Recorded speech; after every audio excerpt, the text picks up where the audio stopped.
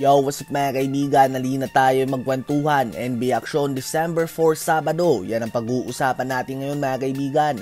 So game updates muna tayo. First game natin ay panalo ang Miami Heat laban sa Indiana Pacers sa score na 113-104. Matapos ang magkakasunod na bad games, bumawi nga si Duncan Robinson na nagtala ng 24 points.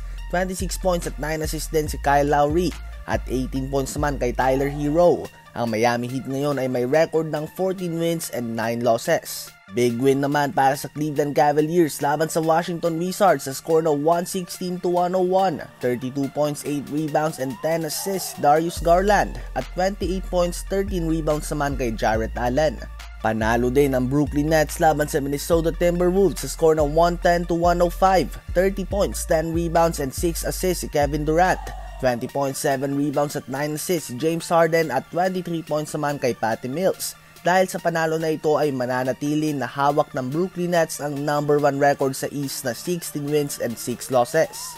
Very close win naman para sa Houston Rockets laban sa Orlando Magic sa score na 118-116. 24 points si Eric Gordon at 20 points, 14 rebounds naman si Christian Wood. Ito na ang ika-6 na panalo ng Houston Rockets sa season na ito. Natapos din ang game ng Philadelphia 76ers laban sa Atlanta Hawks sa dikit na score ng 98-96 in favor of Sixers. Nanguna dyan si Joel Embiid with 28 points and 12 rebounds and 18 points naman kay Seth Curry.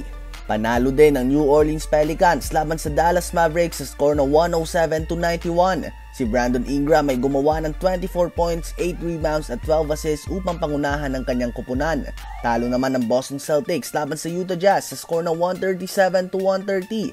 34 points si Donovan Mitchell, 29 points si Mike Conley at 18 points, 12 rebounds naman si Rudy Gobert. Sa Celtics naman ay nasayang ang 37 points si Jason Tatum, 26 points si Dennis Schroeder at 21 points, 9 assists ni Al Horford. Sunod naman ay ang game ng Lakers at ng Los Angeles Clippers. Medyo malamig nga mga kaibigan ng Clippers patungo sa game na ito. May baong nga silang tatlong magkakasunod na talo, habang ang Lakers naman ay nanggaling pa lamang sa back-to-back wins. Sa game na ito ay nakuha ng Clippers ang panalo sa score na 119-116. 21 points si Morris Sr., 19 points si Luke Kennard, 19 points, 9 rebounds at 8 assists si Paul George at 16 points din si Reggie Jackson.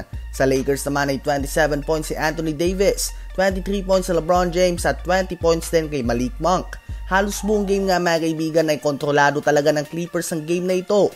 Ngunit sa fourth quarter ay unti-unti ngang dumidikit ang Lakers. Ganun pa man, magkakasunod na 3 points ang ginawa ng Clippers sa dulo upang ibaon ng tuluyan ng Lakers. At sa ating last game ay bumawi ang Golden State Warriors at tinambakan nila ang Phoenix Suns sa score na 118-96. Si Stephen Curry ay gumawa ng 23 points, 5 rebounds at 5 assists with 6 3-pointers. 19 points si Andrew Wiggins, 9 points, 9 rebounds, 9 assists si Draymond Green, 17 points si Juan Toscano Anderson, 14 points din si Jordan Poole at 19 points naman kay GP2.